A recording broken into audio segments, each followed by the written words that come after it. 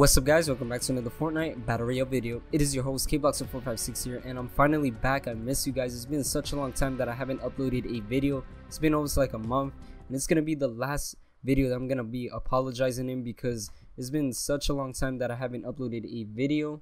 And because of that, you guys are probably like in the comments down below like telling me that I should like upload videos more, and also that you keep on repeating the same thing and you should do something different on your channel. And hear me out guys, because I am going to be doing something different on my channel. So the time that I was alone and I was away from YouTube, I basically didn't know what I wanted to do on my channel. And so I started thinking, and then I finally came to the conclusion that I wanted to make a how-to channel based on Fortnite a little bit. I'm also going to be doing like CSGO videos, but mainly I'm going to do Fortnite because it's a very popular game. It's probably the game of like the year, because Fortnite Battle Royale is a new genre and a lot of people are struggling to get better at this game simply because the gameplay keeps on changing, the metas.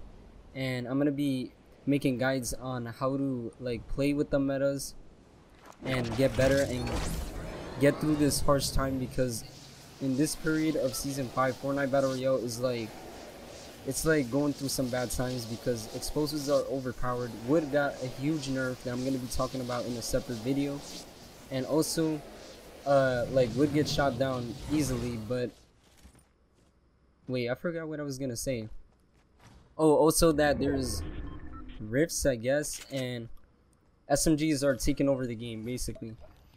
Explosives and SMGs are very overpowered, and I feel like they need some balance, but they should be used also, because I'm finally happy that shotguns got a huge nerf simply because people were spamming shotguns and it was just annoying. And Fortnite Battle Royale, in my opinion, shouldn't be a shotgun only game. Like, there should be other strategies and ways to win the game. But I come across a llama right here, start whacking it with my pickaxe, almost like if I was in a party.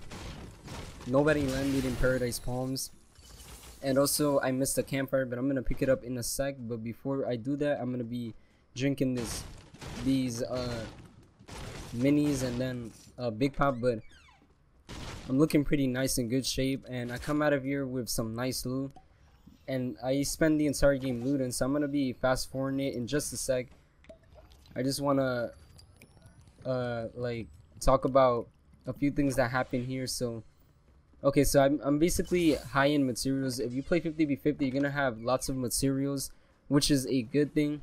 You get like double the materials that you get in a normal game of Fortnite if you're playing like different modes other than 50v50. Come across the launch pad, and this is where I debate, should I use the launch pad to get away from the storm? But the problem is, if I do use it, then I'm gonna burn through my mats quickly, and I don't want that. Or should I basically outrun the storm and do a savage play? Which turns out I end up doing. I end up running from the storm, and it works in my favor because the storm takes a little while to like get you, but I mean to reach the safe zone. But the thing is that you don't want to spend all your time looting in 50v50 because the safe zone is pretty far away depending on where you've landed. It's most likely gonna be far away, so if you get like caught off guard, the storm might pinch you and you might end up dying to the storm because it does a lot of damage. It does like a 2 or 5 tick. I'm not really too sure. And as the safe zone starts to close in the final circle, then it starts doing 10, and it's ridiculous. It's like a huge war in 50v50 in the final circle. So you want to get to that final circle right away, and you don't want to rush people. You want to basically stay with your teammates in 50v50. And okay, so I'm gonna basically stop telling you guys some tips on 50-50 because I'm gonna leave that for another video also, because it's just good to have like lots of videos for different things. But right here, as you guys can see, I get stacked up. I get 10 minis, which is nice because it's something rare that you don't get in every game unless if you start killing people. But right there, I also made a dumb mistake. I basically didn't pick up the minigun, and miniguns are very overpowered in this game, along with other weapons such as the drum gun, the SMG, the new P90 SMG, the one that fires 50 rounds per second, I guess. Or I don't know. I just said that at the top of my head, but the clip does have 50 ammo. So I'm running here outside. I decide to abandon Paradise Palms, and as you guys can see, I'm kind of like pausing a little bit because I'm talking way too fast in my video. So I do have like a minor pause, but I'm gonna fast forward this gameplay right now, and you guys are gonna basically see me when I'm very close to the final circle. I mean the safe zone. Pause. So I'll see you guys in a bit.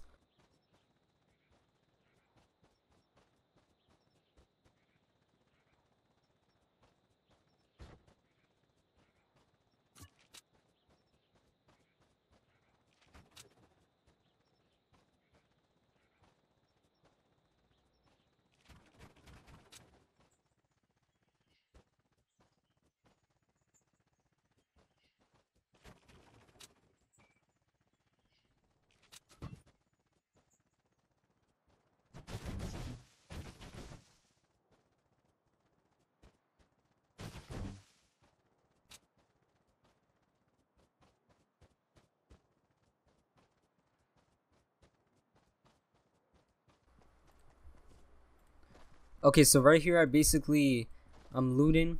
I'm near the containers. This place is a good place to farm. It has wooden pallets, and it's just very good for mats. So I'm right here. I'm running towards like the containers, and I go inside it, and I want to use it as a line of sight because I don't want to get caught off guard like by anybody, because people will fight you in the storm. Like, that's how dumb people are in this game. They don't care about if the storm is gonna make them take massive amounts of damage. They just want the kill. Like, they will literally just follow you and start spamming their weapons in the storm and try to fight you just to get one kill, when they could just like avoid you, get into the safe zone, and then reposition to get the high ground and beat you. And that's what I personally think is the best strategy to fight somebody if you're like close to the safe zone. But right here, oh, I thought it was a bush camper. It really did look like a bush camper.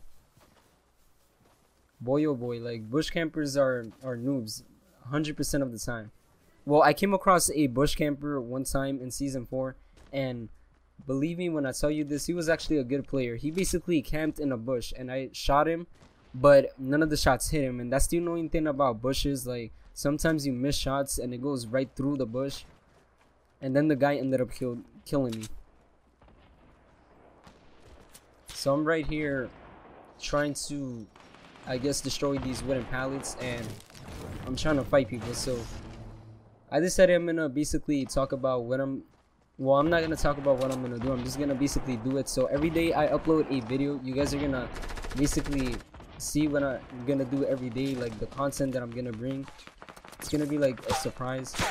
But I could tell you guys that the next video is gonna be how to complete the birthday challenge that just released the 24th of July, which is the 1-year anniversary of Fortnite. And this guy is just spamming. Like, you guys could see right here, he's just spamming.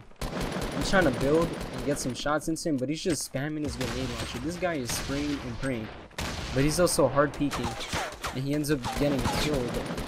You guys are gonna see in a moment. So I'm basically waiting for him to peek, and then he shoots my structure down again.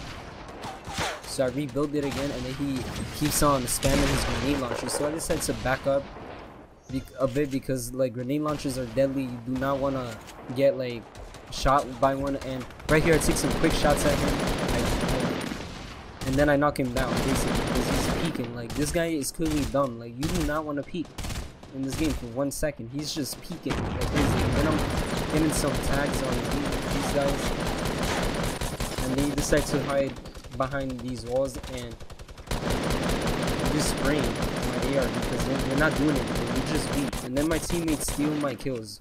That's what I don't like about my teammates. They don't steal my kills. Teammates trying to work hard to get eliminations. And because they stole my kills, I didn't get any eliminations other than this one and another one that's coming up in the side. I'm also stuttering, so I really can't control that because it's been such a while that I actually made a video that sometimes when you like stop making videos, you forget to commentate. So I'm right here in the final circle.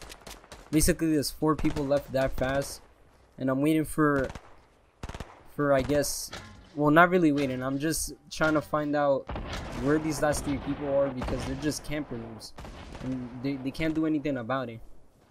Unless if there's a pro, and then they could basically kill everybody on my team, which I doubt it. So I'm right here looking.